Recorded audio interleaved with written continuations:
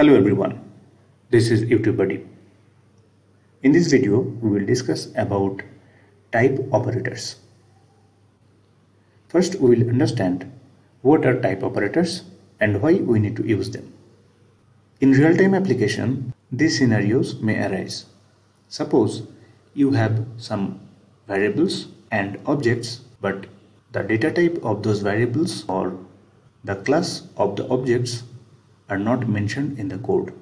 But you need to get the type of those variables and objects to access some properties or methods which may be already present in the object class, but you are not aware of that. In those cases, type operators will be very helpful. You can identify the data type of those variables and the class of the objects by using type operators. The first operator is instanceof. This operator works on the objects and it is used to check if the object is of a particular type or not. We will take an example. We have created an array of numbers. Name of the array is A. Now we have added some more code. Console.log, inside that A instance of array, and again console.log A instance of string. This piece of code will check if A is a type of array or not. As A is an array, so this will give us output true.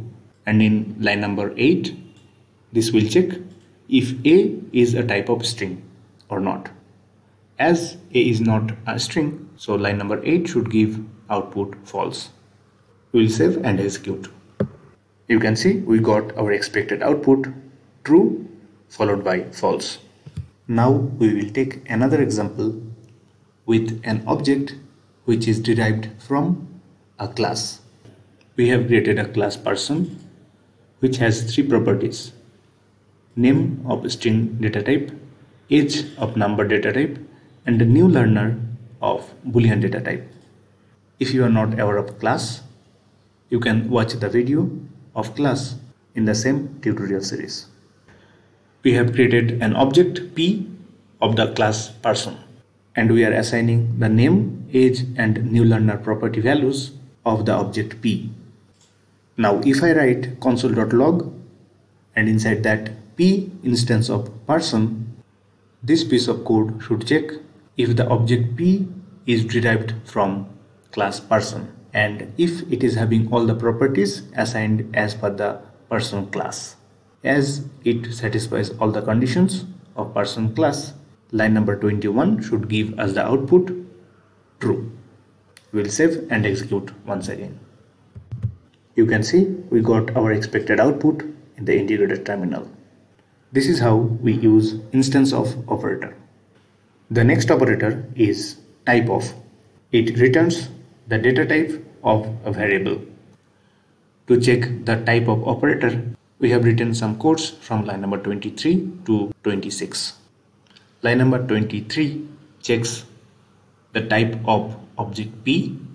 Next one checks the type of P.name and then P.age, and the last one is checking type of P.newLearner. What should be the output for these 4 lines? This line will give us the output object because P is an object, and the next line will give us the output string because the property name of the object P is string data type. Similarly, the next one is number and the last one is boolean. Let's see if we get our expected output. Yes, we got our expected output as object, string, number and boolean. So our type of operator is working perfectly fine. And this is the way we need to use the operator typeof.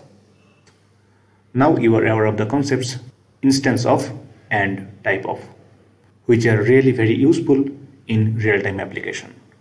Thank you so much for watching. Please don't forget to subscribe. See you in the next one. Until then, bye bye. Take care.